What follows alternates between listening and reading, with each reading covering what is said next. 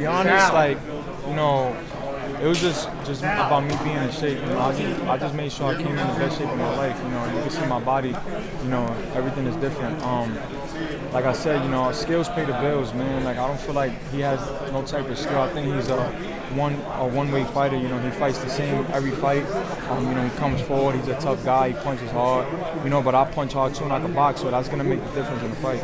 Did you check out his fight against Benavidez? Yeah, I watched like a lot of his fights, and you know, he just got punched on like a punching bag for 10 rounds. You know, so.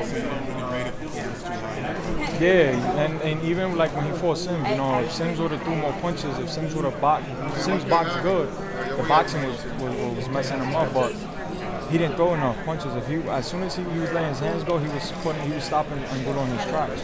You know, so for a guy like me that could box and could punch, you know, it's gonna be a major factor in the fight. Not to really press on knockouts and whatever, but in your opinion, does it make more sense to just keep on getting these rounds in, like you were saying, you know, you got 16 first-round knockouts, you don't get a chance to really kind of build yourself, I guess, quote-unquote, right way. Do you just want to keep on getting these, you know, these rounds in and then eventually putting that in? Yeah, you know, but you know, it comes with boxing, man. Like, you know, this guy's durable.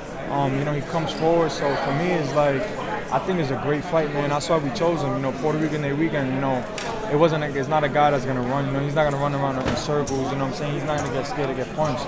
He's gonna want to come and fight. So that was the best thing for us, was to get a guy that's strong, that's durable. You know, possibly make me go rounds, but also look good and get a great win. You know, I wasn't happy, you know, with the performance. You know, then, you know, obviously I came back from a torn bicep within 4 or 5 months. You know, and that's a year to a year and a half recovery. You know, and a lot of fighters don't take a fight within 5 months.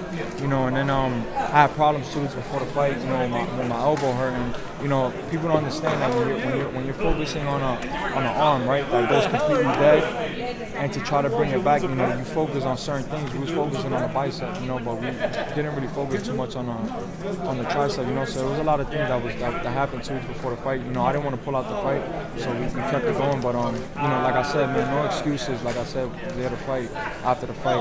You know, I'm just happy we got the unanimous decision.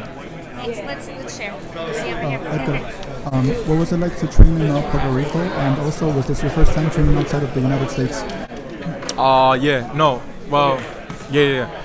Puerto Rico was the first. I mean, it was amazing, man. You know, I wound up staying there because of Cotto Trinidad. You know, I went for a run with him 2 weeks before I started camp, and he was like, you know, I think you should stay out here and train.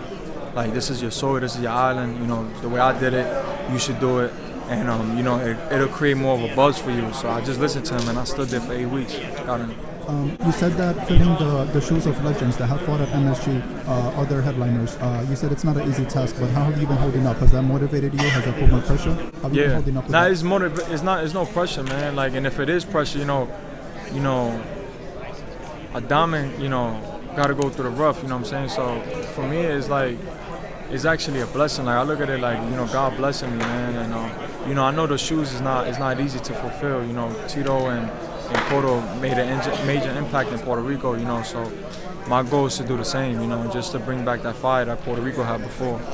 And when you had guys like that in your camp, Tito Trinidad and Miguel Cotto, like, what are some of the things that you feel like, how has that helped you to improve your game?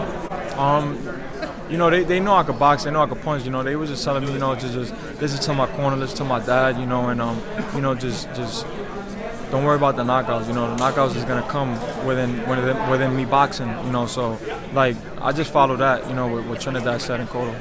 Okay, we're gonna do one. Let's let him get a question, then I gotta pose it.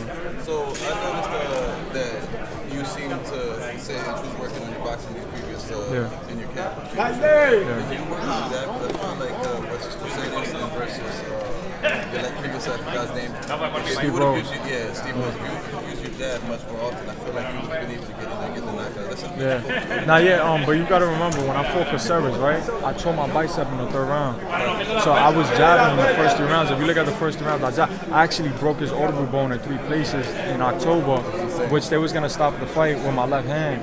And then you know, like I said, man, coming from an injury like that, bro, it's not easy, man. Like, a lot of fighters, bro, take a year off without fighting, without using that arm. And I came back within 5 months. And then, you know, I had problems with the Steve Rose fight with my elbow. You know, my elbow was hurting me tremendously after the second round, you know. So that's another reason why I wasn't really effective with my jab, man. But you know, thank God, you know, we got through the, you know, through my trials and tribulations, man. And you know, we went through, we got the victory, and that's all that matters. And now I'm focused on this fight, June 11th. Oye, Berlanga, Víctor Rivera de Puerto Rico envió un saludo a la gente en Puerto Rico.